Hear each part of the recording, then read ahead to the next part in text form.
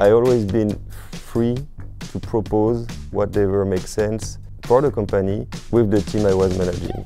So that's really the freedom of building something which is meaningful for our organization, but moreover for our customers.